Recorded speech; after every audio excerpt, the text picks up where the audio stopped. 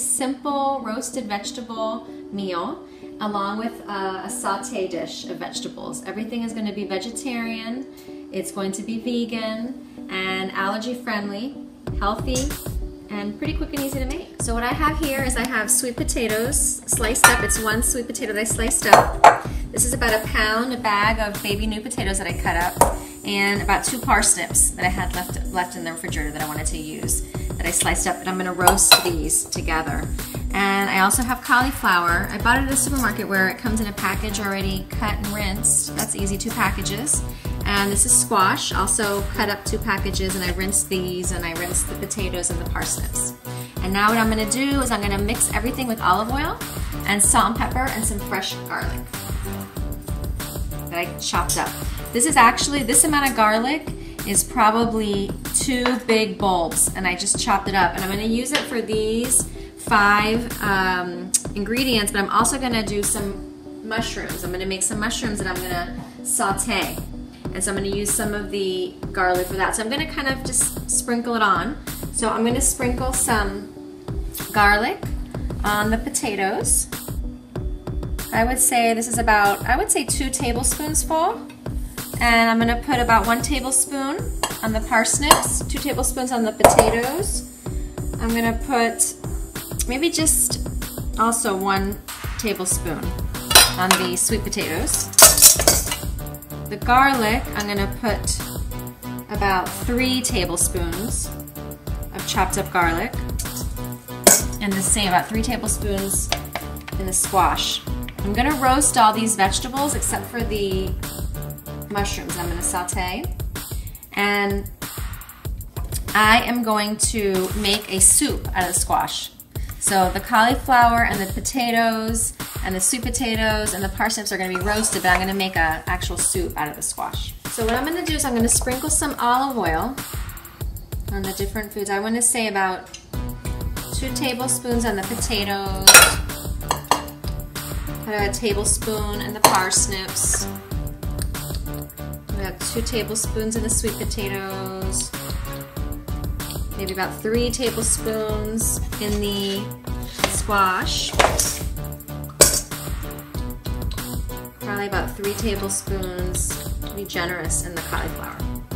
And then I'm going to just mix it up. And you can use your hands. You can also use a spoon, big spoon, big fork. I think the hands are probably the easiest. So I'm gonna sprinkle the potatoes on the roasting pan. Get all the garlic and oil. Mix the parsnips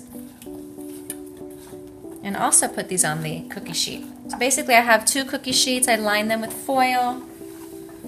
And now I'm gonna put the parsnips, all the oil and the garlic. Now mixing the sweet potatoes with the oil and the garlic, and I'm gonna spread this out here. So cover it up so that it all gets cooked evenly with all the garlic and oil. Now I'm gonna mix the cauliflower with the olive oil and the garlic. Cauliflower on the sheet. Now I think that I'm not going to have enough room for all the vegetables, so I might have to get another pan to put the squash. So I'll do my best to kind of put everything out here. So I'm going to put all the cauliflower and garlic, and olive oil. Yeah. So I'm just mixing the squash with the olive oil and the garlic. I'm going to roast this. I can make a vegan squash soup. I'm going to pour it onto the roasting pan so it won't roast. Let's see if I can make some room. Maybe we can squeeze it all in too. We'll see. Yeah, I think we're going to be able to actually make some room.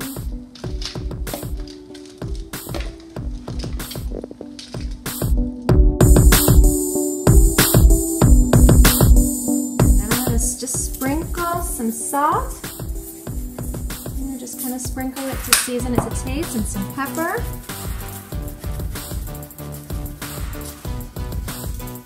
Okay.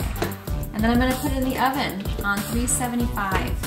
And I'm going to put it for 20 minutes and I'll check back, but it's probably gonna be 20 minutes to 45 minutes. So let's try 20 minutes and see how it does.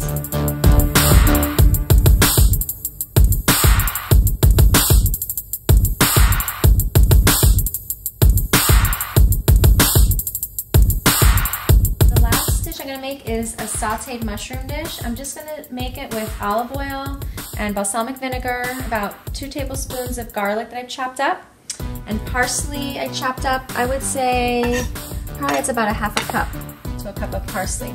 And 2 packages of mushrooms that I already rinsed and they've just been drying and waiting. So I'm gonna put about 2 tablespoons of olive oil.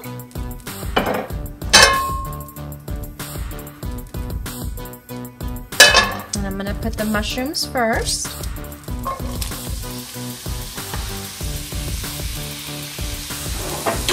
And I'm just gonna saute those for a little bit until they get, you know, almost, not done, but you know, when they're cooking. So this needs a little more olive oil. So I'm gonna put probably another tablespoon to 2 tablespoons. I have it cooking on medium. And I'm just trying to cook it down a little more. Not fully cooked, maybe halfway cooked. And then I'll add the garlic and the balsamic vinegar, salt, pepper, and at the very end, I'll throw in the parsley. Okay, so I'm gonna put some of the garlic in there now to cook up. And it's probably about like 2 tablespoons that I chopped up. We'll leave the parsley till the end.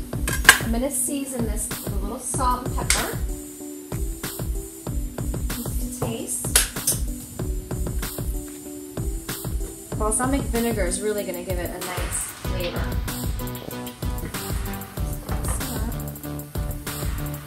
Mushrooms are a great vegetable to cook on a weeknight because they cook up really fast, quick and easy. I'm going to add the balsamic vinegar. I would say that I'm adding maybe 2 to 4 tablespoons. And again, you can do it to taste. And I did taste the mushrooms before I put the balsamic vinegar, and it actually needs some more, for my taste, it needs some more salt and pepper. So I'm going to add a little more. You know, salt is one of those ingredients that they really make the dish. I try to not use too much, but you really need to use some salt to flavor the food. Definitely tastes better, so you just kind of have to balance it, you know, between not too much salt so it's not unhealthy, but enough salt so that you have a good flavor. Taste. I know I'm going to probably need some more balsamic vinegar, maybe some more olive oil, maybe some more salt, maybe some more pepper. Let's see. It's very good, but it needs more seasoning. So I'm going to put some more balsamic vinegar. Again, I would say 2 to 4 tablespoons more. A little more salt, pepper.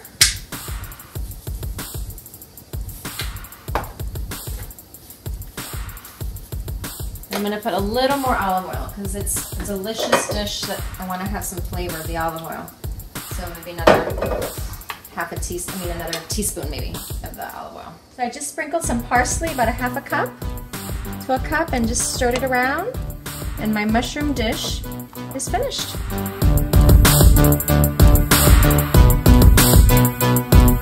It's been cooking for 20 minutes and I can tell that it's not ready. Still too hard. So I'm going to put it for another 20 minutes. Checking on everything. It's about 35 minutes that it's been cooking on 375. And some of the things are done, some are not. So I also noticed it needs a little more flavor and a little more olive oil. So I'm going to put a little more salt and pepper and a little more olive oil. Just sprinkle a little olive oil and everything. A little more salt and pepper.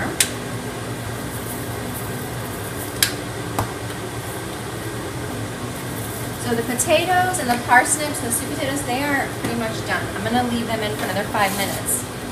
And I'm going to put some more olive oil and salt and pepper on the broccoli, the cauliflower, and the squash. Salt and pepper, so I think it needs a little more seasoning.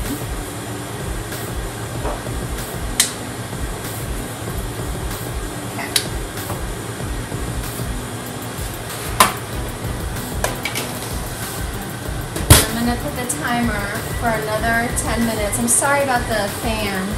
I think my oven's too hot, so the fan is on. Potatoes out, the parsnips, they're ready. So I'm just going to set these aside over here. And I'm going to let the squash and cauliflower cook another 5 minutes or so. Even that, I might need to put more. So far it's been cooking 35 plus 5 minutes, so 40 minutes for the potatoes and the sweet potatoes and the parsnips. And the cauliflower and squash has been cooking when we're done for about 45 minutes. I actually may put it on for another 5 or 10 minutes. I'll keep you posted. I'm going to take the cauliflower and squash out. And they have been cooking for about 45 minutes. And the potatoes and parsnips about 40 minutes, 35 to 40 minutes. And I sprinkled a little bit of extra olive oil on the potatoes and parsnips and a little extra salt and pepper. And I'm going to do the same with the cauliflower and the squash. Now, the squash are still not done. It's probably because I piled it up, but I'm going to do a little trick. And what I'm going to do is I'm going to put it in the pot that I'm going to make the soup, and I'm going to put some water. So we'll cook it some more to make it soft. And basically I'm just going to add water. And I'm going to add nutmeg, salt and pepper, and then I'm going to blend it to make a little puree soup. The squash into a pot.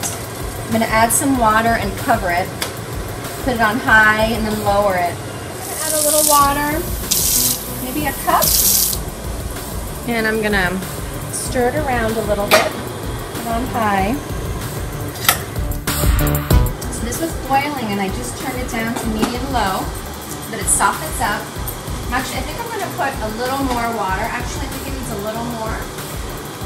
So, maybe another cup. So probably put a cup and a half of water. Just going to mix it up. And that's going to be my base for the squash. Heat up to high so that water boils again. And then I'll stir it up a little. I'll cover it. And I'll lower it again to like medium-low. It's almost soft enough. That it is soft enough. So I'm going to sprinkle a little bit of nutmeg.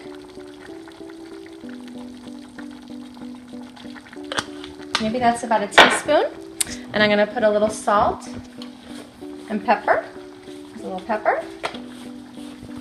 A little salt to taste.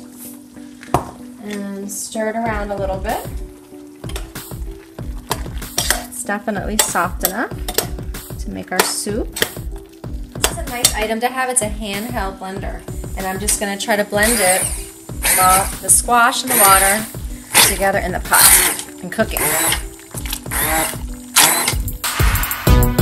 So we're going to add a little water, a little more water. I would say a half a cup of water to a water until you get the right consistency. I'm going to definitely have to add some more salt and pepper, I have a feeling. So as I said, it definitely needs more seasoning. So I'm going to sprinkle some more salt, maybe a teaspoon, some more pepper. And I'm going to put a little more nutmeg. You can just add as much as you want to taste. Just sprinkle a little bit. And I'm going to mix it around some more. Let me get a picture.